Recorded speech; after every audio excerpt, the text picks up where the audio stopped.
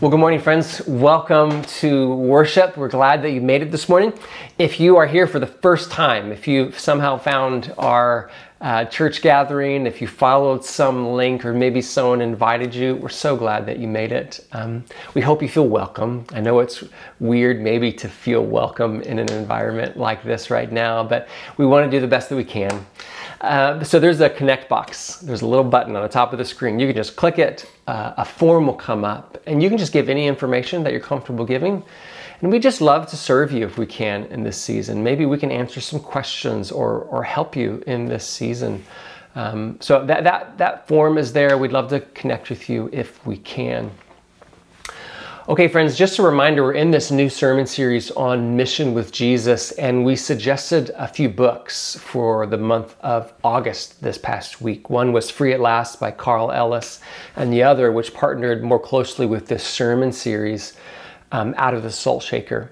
I want to encourage you to engage in those resources if you can. I think those would be edifying and will be leading us to think about what does it mean to be a church more visibly public and missionally fruitful in this season, okay? All right, well, let me call you to worship. And if you feel comfortable enough to stand while we sing. And as I read this with me, read the italicized portions with me. My heart, O God, is steadfast. My heart is steadfast. I will sing and make music. Awake my soul, awake harp and lyre. I will awaken the dawn. I will praise you, Lord, among the nations. I will sing of you among the peoples. For great is your love, reaching to the heavens. Your faithfulness reaches to the skies. Be exalted, O God, above the heavens. Let your glory be all over the earth. Let's sing together. Come on, let's put our hands together.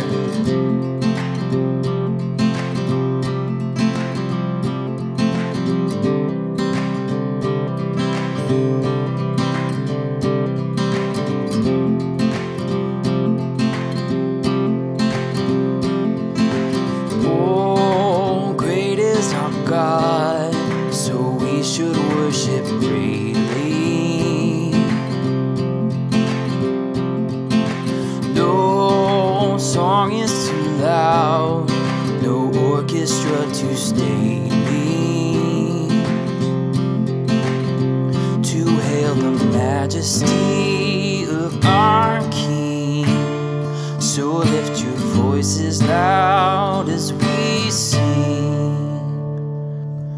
Oh, great is our God, so let our songs be endless.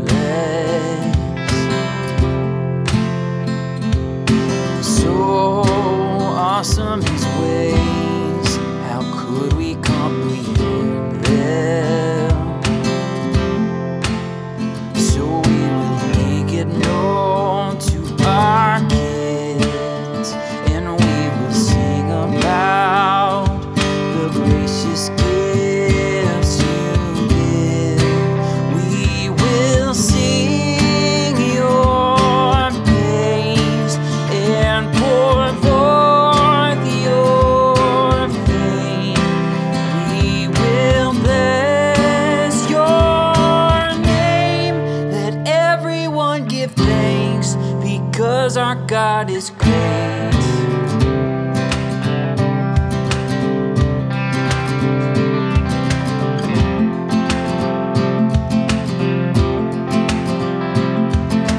Oh, great is our God, and we cannot contain it. Oh, we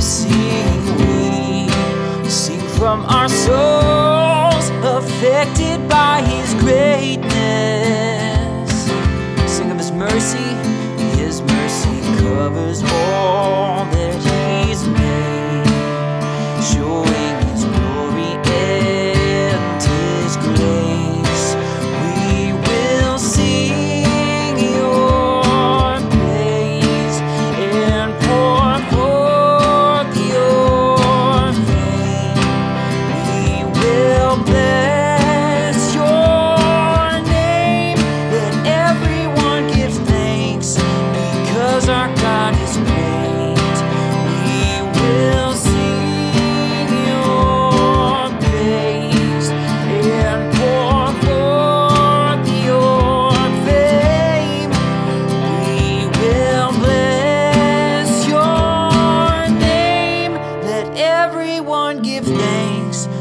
because our God is great. We will sing your praise and pour forth your fame. We will bless your name. Let everyone give thanks because our God is great. Amen. Well, let's pray together and read the italicized portions aloud with me. Most merciful God, we confess that we have sinned against you in thought, word, and deed, by what we have done and by what we have left undone. We have not loved you with our whole heart. We have not loved our neighbors as ourselves. We are truly sorry, and we humbly repent. For the sake of your Son, Jesus Christ, have mercy on us and forgive us, that we may delight in your will and walk in your ways, to the glory of your name. Amen.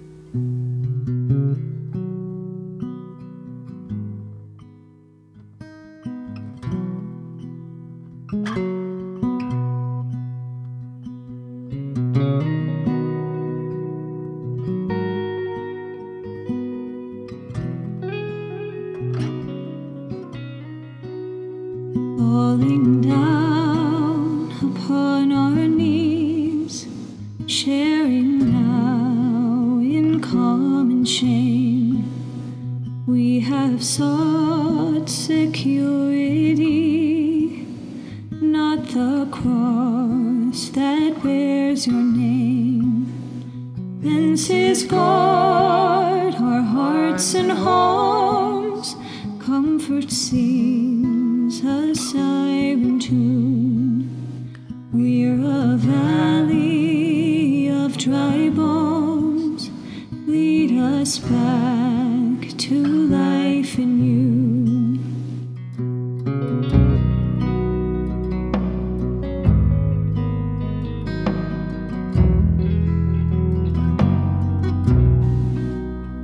Lord, we fall upon our knees.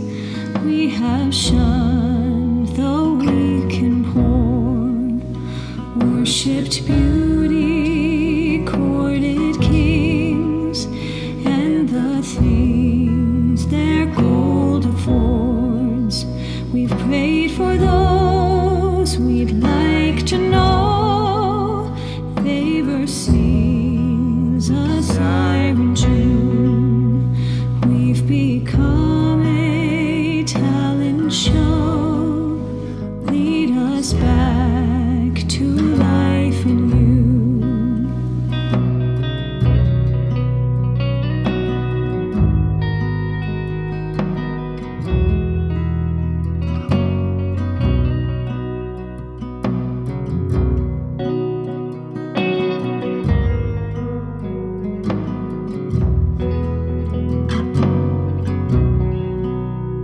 Lord, you've caused the blind to see. We have blinded them again with our man-made laws and creeds, eager, ready to condemn. Now we plead before your throne. Power sings a siren tune. We've been throwing heavy stones. Lead us back to life in you.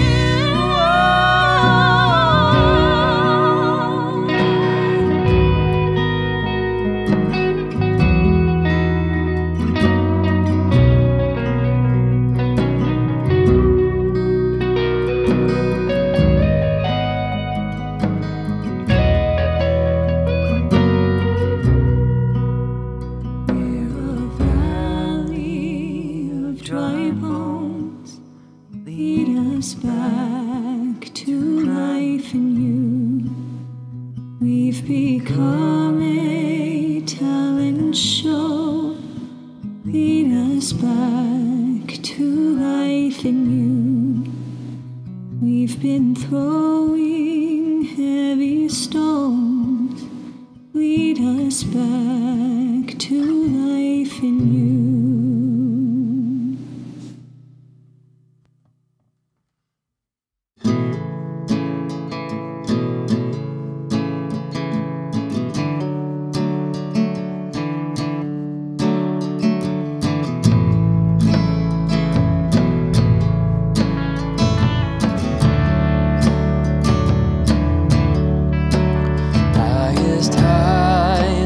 Darkest deep, neither pain or poverty, there is nothing that can keep my Redeemer's love from me. All alone, though I may feel all the world my enemy, still there's no my Redeemer's love from me. Oh, the love of my Redeemer, never failing, come what may.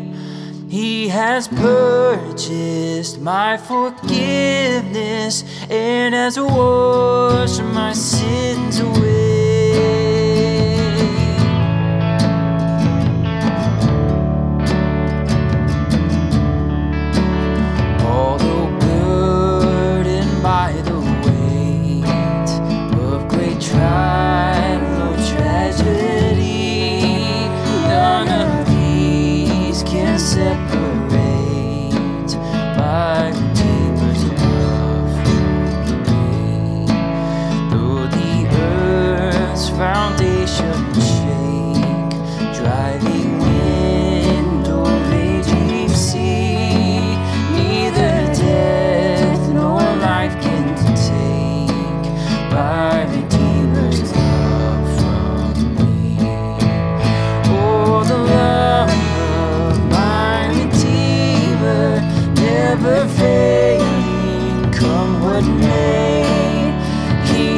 Purchased my forgiveness and has washed my sins away.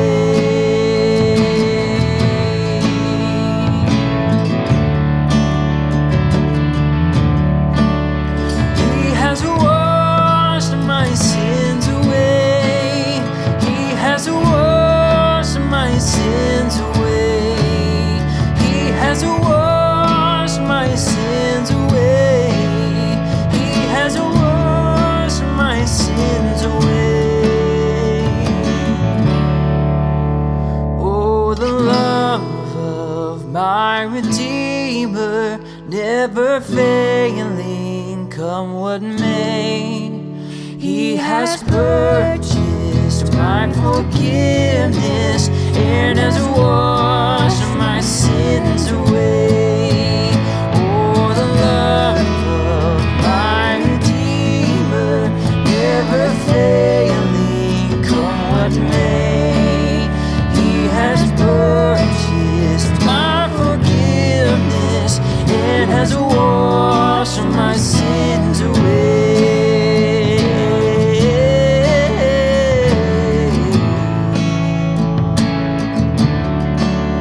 He has washed my sins away. He has washed my sins away.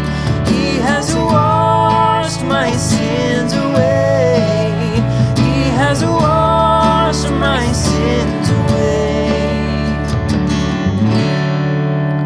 Through the world's few passing days and through all eternity, I will never cease to praise my Redeemer's love for me. Amen. Well, read this with me from 1 John. See what great love the Father has lavished on us, that we should be called children of God, and that is what we are. Our God is extravagant in His love toward us. We who were once enemies have been brought near, reconciled, and adopted as God's very own children. So as brothers and sisters, let's greet each other now in peace.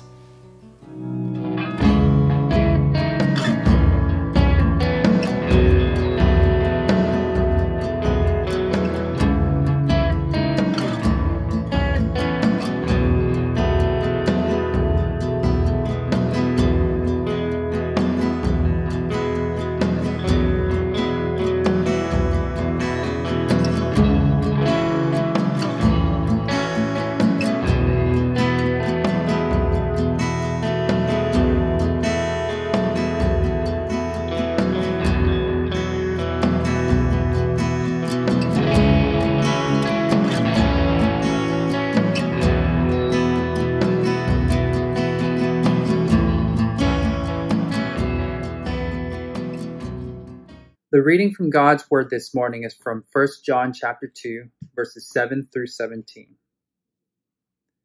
Beloved, I am writing you no new commandment, but an old commandment that you had from the beginning. The old commandment is the word that you have heard. At the same time, it is a new commandment that I am writing to you, which is true in Him and in you, because the darkness is passing away and the true light is already shining. Whoever says he is in the light and hates his brother is still in darkness. Whoever loves his brother abides in the light, and in him there is no cause for stumbling. But whoever hates his brother is in the darkness, and walks in the darkness, and does not know where he is going because the darkness has blinded his eyes. I am writing to you, little children, because your sins are forgiven for His name's sake. I am writing to you, fathers, because you know Him who is from the beginning. I am writing to you, young men, because you have overcome the evil one. I write to you, children, because you know the Father.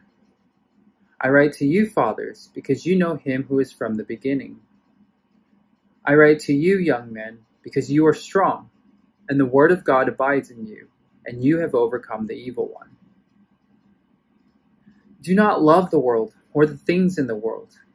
If anyone loves the world, the love of the Father is not in him. For all that is in the world, the desires of the flesh, and the desires of the eyes, and pride of life, is not from the Father, but is from the world. And the world is passing away along with its desires, but whoever does the will of God abides forever. This is the word of the Lord. Good morning, Apostles Church. My name is Jamie Leahy, and I am one of the pastors at Apostles Church Uptown. It's a pleasure to be with you this morning as we continue our sermon series on mission with Jesus. It's Sunday, friends, and today we get to hear again from God's Word. So far in our sermon series, we've heard about how we are called to bear witness to God, to humble ourselves as Christ did and serve our neighbor. And today we will hear about how mission with Jesus calls us to be a lover. The call to love is at the heart of Christianity. That shouldn't surprise anyone. But I imagine how much do we think of ourselves as lovers, or that Jesus is the great lover of our souls? Our passage today begins where the Apostle John says to us, the old commandment is the word that you've heard, and at the same time it is a new commandment that I'm writing to you. It's true in Him and then you, because the darkness is passing away and the true love is already shining.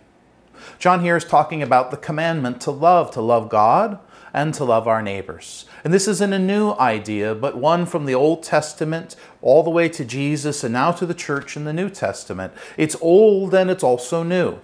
Here's how. In the Old Testament, God commanded that in Deuteronomy 6:5 that you shall love the Lord your God with all your heart, with all your soul, with all your strength.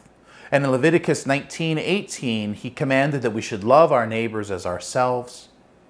When Jesus in the stories of the Gospels was asked, what is the greatest commandment? Jesus masterfully summarized the Old Testament law with these two, and it was important to get both. That in the Gospels, Jesus isn't teaching us something new, but he renews, he clarifies, and sharpens to a point the commandments of God. And so here, John the Apostle is also not teaching us something new, but he renews and clarifies and sharpens to a point the centrality of the love of God and the love of nature, not just for religious people, but for all of reality. After all, the universe was forged from the love of the Father and the Son by the Holy Spirit. It was light and love at the beginning, and it will be light and love at the end. In verse 1 and 2 of our chapter, we see that at the cross of Jesus Christ, we see most clearly the command to love, that Jesus is the propitiation for our sins. That is, he's our wrath bearer for the things we've done wrong. And not just our sins, but the sins of the whole world. Now, when John says the whole world, he's not proclaiming a kind of universalism here, but he is trumpeting the fullness and the wideness and the deepness of God's love. No one is excluded. God desires the whole world to be saved. And for a love so wide and so welcoming, we see how hatred simply doesn't belong. The scripture says, "Whoever says that he is in the light and hates his brother is in the darkness." John points out just how incongruent hatred is to the command to love others. It is as different as light and darkness. But what exactly is hatred? That might seem really obvious, but there is some nuance in how the Bible discusses hatred. After all, we pretty regularly see God express his hatred for sin or hypocrisy or injustice in the world. The book of Isaiah and the Psalms are full of this kind of language. And so we can see that there could be a kind of holy hatred. However, the hatred that John points to here is antithetical to the things of God. He calls it darkness and blindness, and he points to it as the natural way of the world apart from God, part of this present but passing evil age. So a couple things of note. Obviously, love here denotes the absence of hatred, the absence of trying to hurt or exploit someone. But we also see that love is active. The Apostle John warns us to love in deed and truth, not word and talk. James in his letter warns us that faith without works is dead. Similarly, hatred can be active, actively trying to harm someone. And honestly, hatred is pretty popular these days, whether it's for liberal progressives or conservatives, for Trump voters, or for the gay community, or for Christian communities, or people of other skin colors and countries and religions. But however, unlike love, hatred can also be passive. Hatred is twofold. It's a force active in the heart to destroy and harm others, and also a failure to love others, even apathy. Proverbs 13:24 provides this interesting illustration. It says, "Whoever doesn't discipline his child hates him." That is, whoever doesn't actively set out to correct and teach and shape his child, that kind of apathy is a way of expressing hatred, a lack of love. And lastly, love is the expression of fellowship with God. This is the major theme of John's first letter. If we are in him, we will love others like he loves us. And how does he do that? Look at the cross. There's no hatred in him towards us, and so there can't be hatred in us towards others. So today we're going to explore what it means to be a lover in the way just John describes here. We're going to talk about love crooked, love hindered, and love matured. In a world full of slogans about what love is and what love isn't, we do need some help to see clearly here what Christian love is. To be lovers, we must first see God's love towards us, a kind of love crooked. Let me explain with a brief story. In his book Mortal Lessons, surgeon David Selzer tells us, "I stand by the bed where a young woman lies, her face post-operative, her mouth twisted in a palsy, clownish. A tiny twig of the facial nerve, the one to the muscles of her mouth, has been severed. She will be thus from now on." The surgeon had followed with religious fervor the curve of her flesh, I can promise you that, and nevertheless, To remove the tumor in her cheek, I had to cut the little nerve. Her young husband is in the room. He stands on the opposite side of the bed, and together they seem to dwell in the evening lamplight, isolated from me, private. Who are they, I ask myself, and this wry mouth that I have made, who gaze and touch each other so generously, greedily? The young woman speaks. Will my mouth always be like this? She asks. Yes, I say, it will. It is because the nerve is cut. She nods and is silent. But the young man smiles. I like it, he says. It is kind of cute. And all at once, I know who he is. I understand and I lower my gaze. One is not bold in an encounter with a God. Unmindful of me, he bends to kiss her crooked mouth. And I am so close that I can see how he twists his lips to accommodate hers and to show her that their kiss still works. Selzer here bears witness to an expression of what divine love looks like for us, as illustrated in Jesus Christ. In Christianity, God did not make us climb the mountain to get to him. He did not make us ascend Jacob's ladder into the heavens. No. In Jesus Christ, God's love comes down from on high, in quality with God, not a thing to be grasped. In incarnation, Jesus moves into the neighborhood, not into a really nice building in an ugly neighborhood. He doesn't erect a palace in Galilee. Love puts on the same weakness. Love lives in the same conditions. Love gets low to be with the lowly. Our lover, Jesus Christ, twisted and contorted his own fullness of life to impress his love on our sinful, broken lives. What a lover he is. And for those of you, and there are so many of us, that have been laid low emotionally, financially, and spiritually in this season, do you see that Jesus Christ made himself low so that he could be with you in your lowliness? Friends, let that gladden your hearts. Let that encourage your souls, dear children of God. If you feel low, Jesus is with you. Let's talk about love hindered. God directs us how to love others with his commandments. Yet, when we set out to love others, to twist our lives, to get low like they are, we experience tremendous difficulty. Our own discouragements make us listless or apathetic. After all, aren't our own troubles enough? Later in 1 John chapter 5, we read that God's commandments aren't burdensome. And Psalm 119 gives us the picture of the psalmist learning to understand God's ways and to live in them.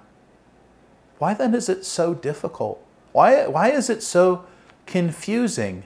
If we find the commandment to love others burdensome or recognize our apathy, does it mean that we're not in the light? No, I don't think it means that at all. But let me ask you this. Do you find your acts of loving service hindered by insecurity or anxiety or fear? I know I do. Sometimes rather than finding God's commandments joyful and life-giving, I can feel so drained and exhausted by all the turmoil that's created in me.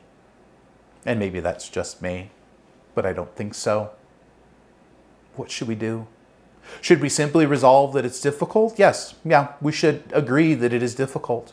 But how can we wisely continue the struggle to see our love of others less hindered? I would offer three things. We need to ask God to remove the hindrances from loving others and from loving him.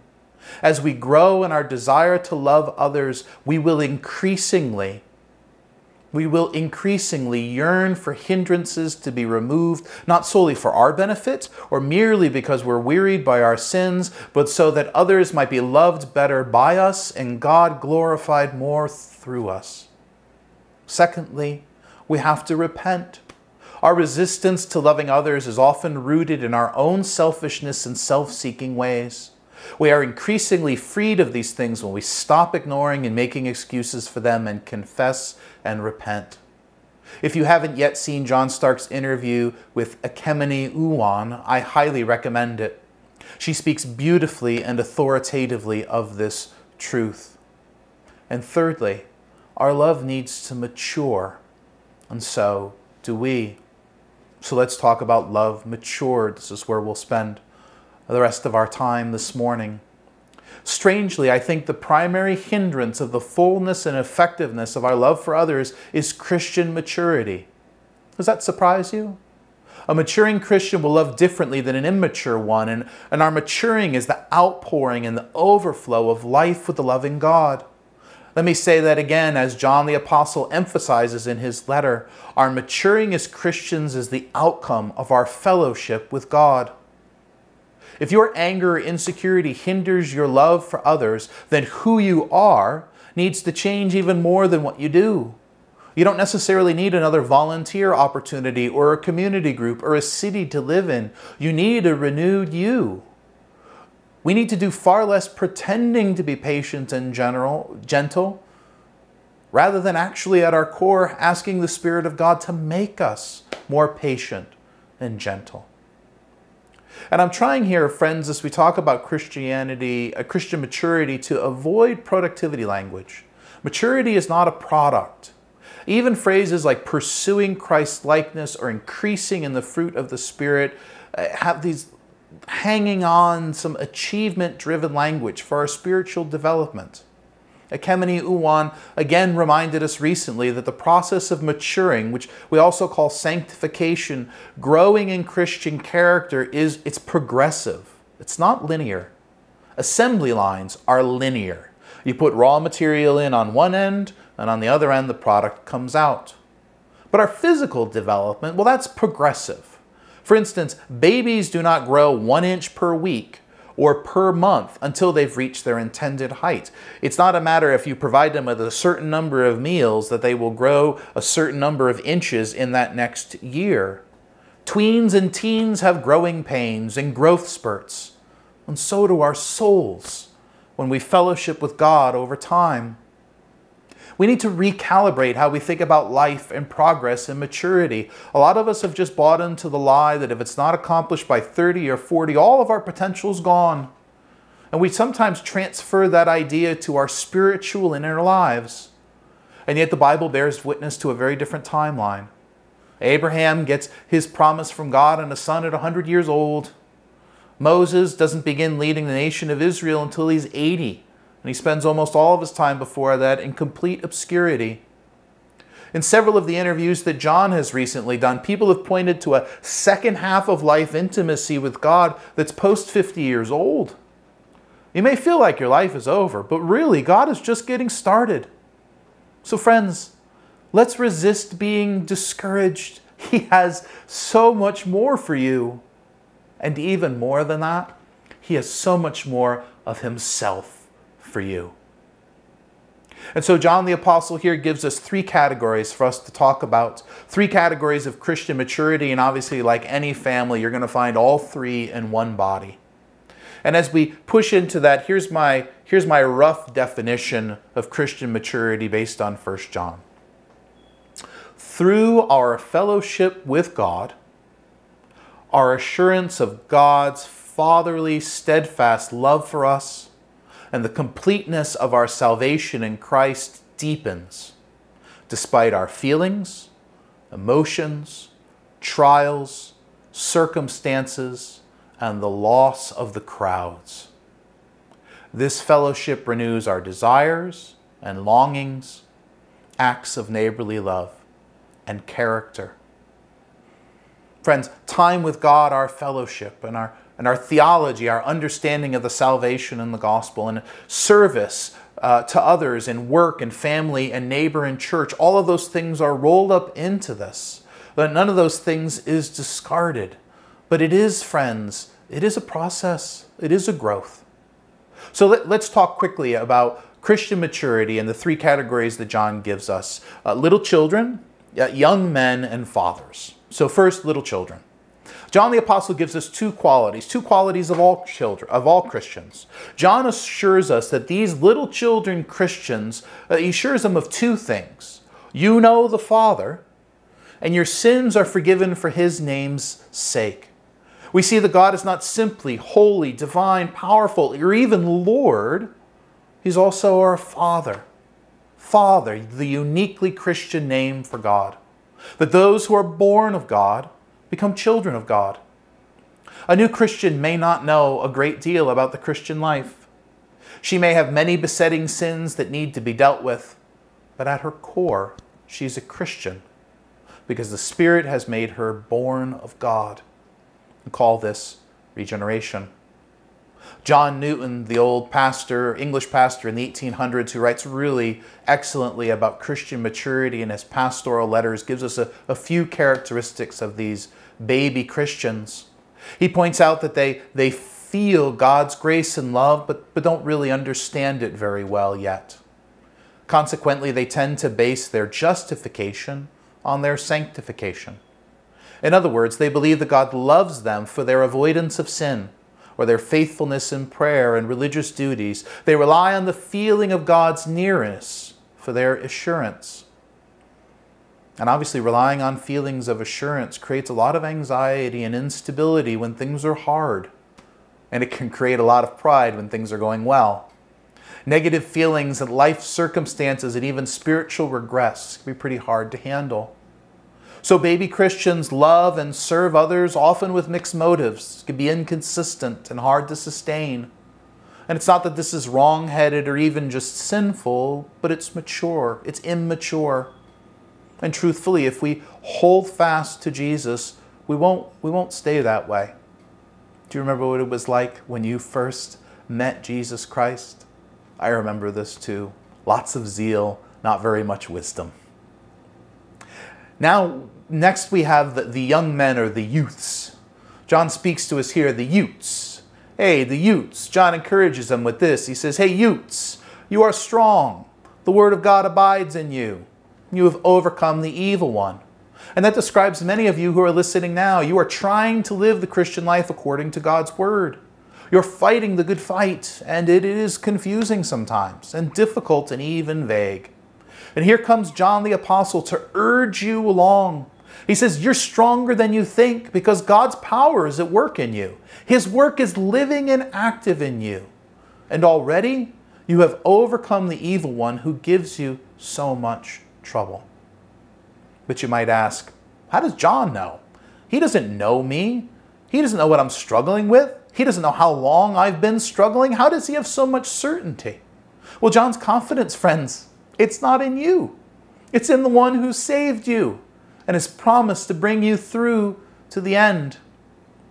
When we wonder what a maturing Christian is, how will I grow in loving others? Christian assurance is central to it. More trusting in the grace of the gospel and less trusting in how I'm measuring up. More assurance in God, less in myself. More resting in God and less in me. Do these struggles, do these feel familiar to you? Do you feel now, even at this moment, like a more sinful person than you did before? Newton would say this is a sign of progress. Why? Well, with the gospel to assure us, we are freer to see how sinful and selfish our hearts are without it being totally traumatic or without simply denying it. And so God can open us up to deeper self-knowledge and a fuller repentance. The gospel works in us more deeply to get below our sinful actions to the deeper motives of our hearts, showing us our self-righteousness and idolatry and freeing us more and more. It reminds me a little bit of you ever have those mornings when you get dressed for work in your dimly lit apartment and you go to work, maybe you're at work all day, and an hour before the day is over, you step into that really well-lit bathroom and you look in the mirror and suddenly, oh, this shirt has a huge stain on it. Sometimes I think it's a little bit like that for sinful people to come into the brightness and the holiness of God, to be exposed by God to God's beauty, starts to show the spots on us we just haven't seen before. And Tim Keller, in talking about this, points out that this kind of a shock, This kind of like, oh, look how dirty I am kind of moment can block our fellowship with God. There are even times when it knocks real Christians out of church. We start to wonder, am I really a Christian? Have I hardly changed? I've hardly changed at all. Do you feel that way this morning? Friends, we must use the gospel to assure our hearts even as we repent. We must sing as hymn writer William Cowper does, "What peaceful hours I once enjoyed, how sweet their memory still. But they have left an aching void the world will never fill. Return, O holy dove, return, sweet messenger of rest. I hate the sins that made thee mourn and drove thee from my breast."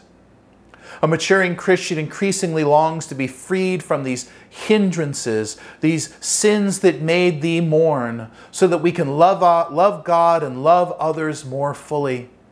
So to all my youths in Christ who are watching, hear this encouragement. You are strong. The word of God abides in you. You have overcome the evil one. So keep going. And lastly, fathers, and this will be quick. For many of us, we envision our lives 20 years from now, or maybe 40. Where will you be 20 or 40 years from now? God will be with you. And John tells us twice, you know him. Fathers, you know him who is from the beginning.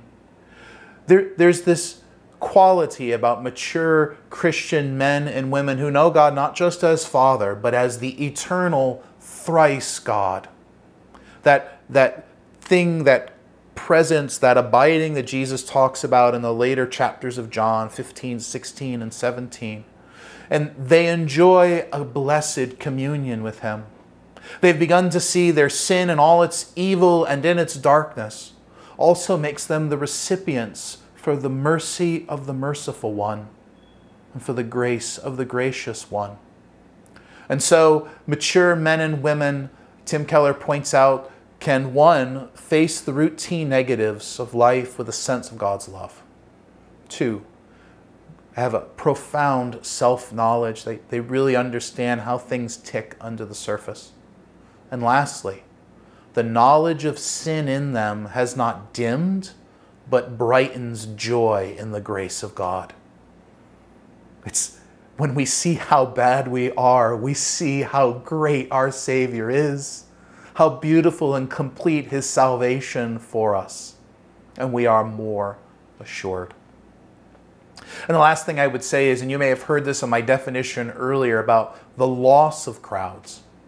If I summarize chapter 2, verses 15 through 17, there's a lot there and we have very little time left, but this part about the desires of the flesh and the desires of the eyes and the pride of life, I would simply summarize it like this: beware the crowds.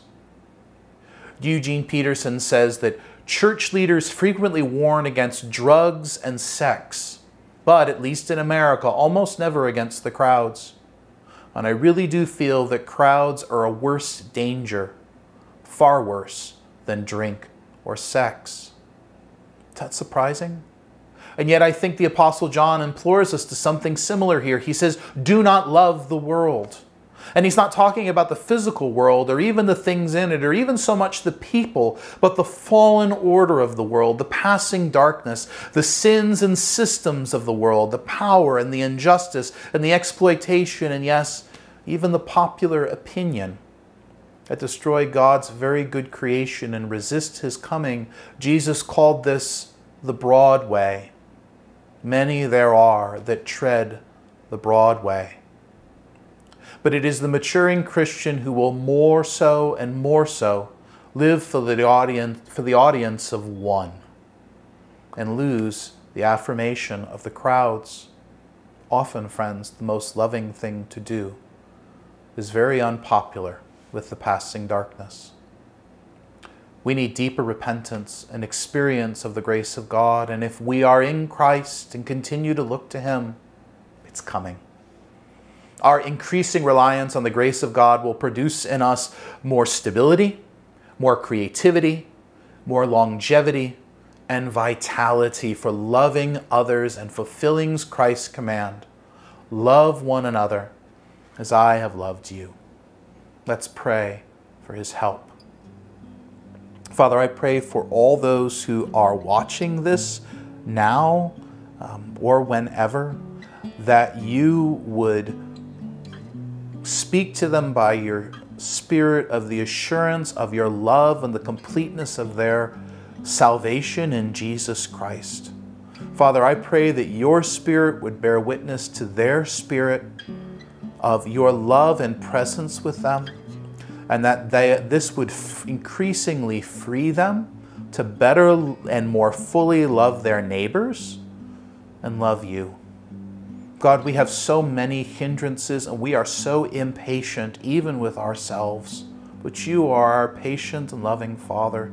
Would you help us to learn what it means to mature? Would you help us understand how you're working in us and to be patient with your well-timed and masterful work, and trusting ourselves, our lives, and our inner lives to you. Lord, would you cause our church to blossom in intimacy with you and good works for the good of our city, and would you sustain us in that by your presence with us?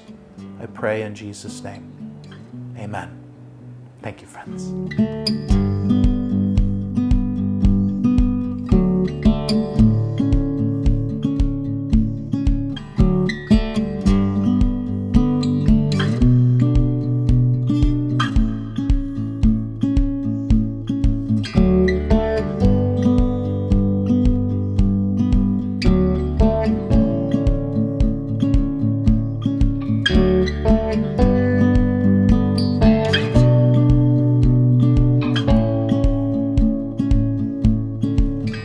How deep the Father's love for us, how vast beyond all measure, that he should give his only Son to make a wretch his treasure.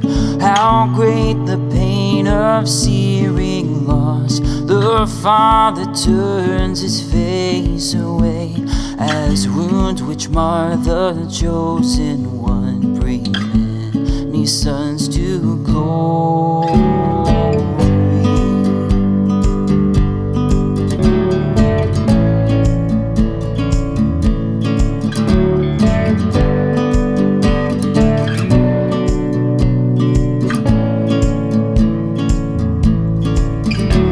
Behold the man upon a cross, my sin upon his shoulders. Ashamed I hear my mocking voice call out among the scoffers. It was my sin that held him there until it was accomplished. His dying breath has brought me life. I know that it is finished.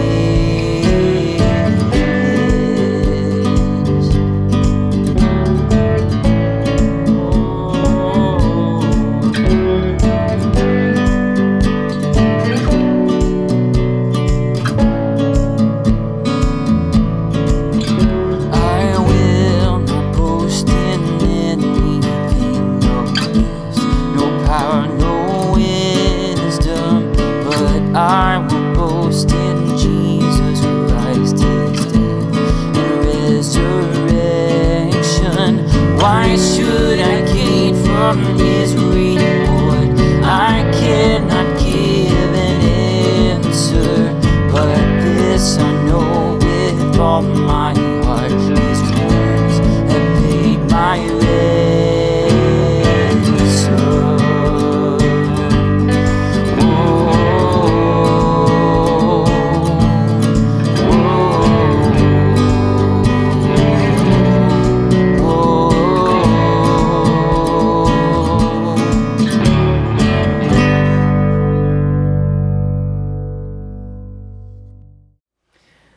Well, let's hear God's word from Romans 12.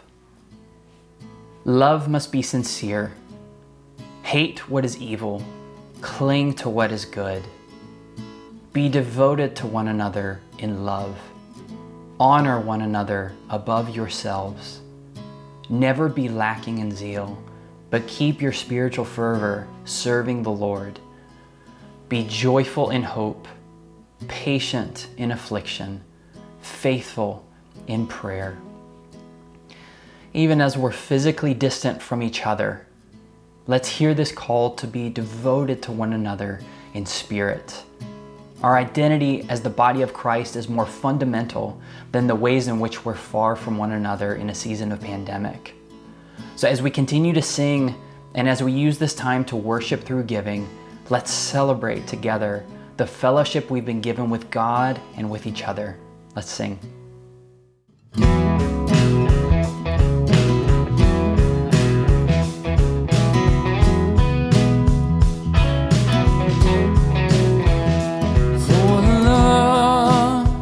Knows no ending in the wisdom of God's plan for the light that was descending to revive the heart of man. Christ the Lamb was made to suffer and to die upon a tree, so that we, sisters and brothers, could know His fellowship so deep. Let us sing of our Redeemer and of His love that made us free. And all this gift is ours forever.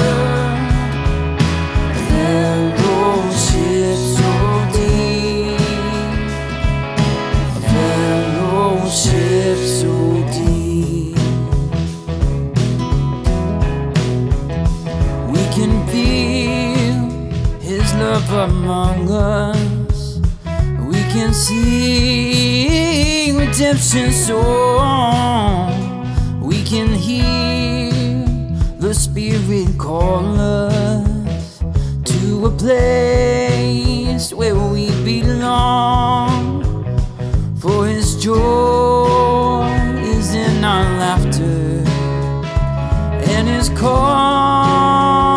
in our grief.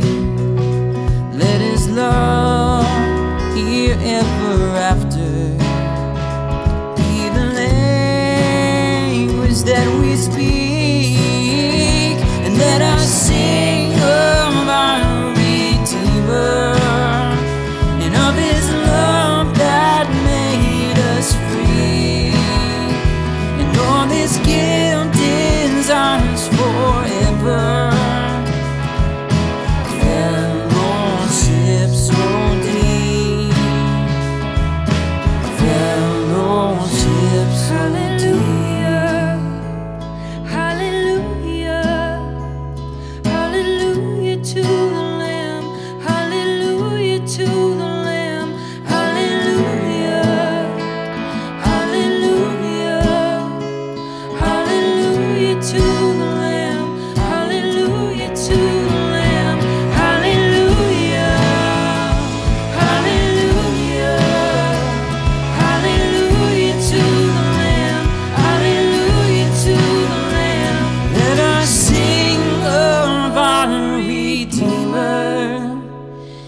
His love that made us free, and all this gift is ours forever. A fellowship so deep, a fellowship. Let us sing of our Redeemer and of His love that made us free. For this gift is ours forever. Fellowship so deep,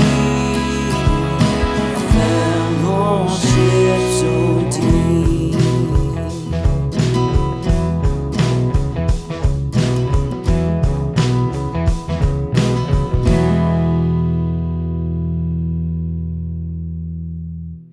Well, let's pray. Father, we ask that you would give us such a deep grasp of your mercy, such a deep grasp of your redemption in our life, that it might unite us.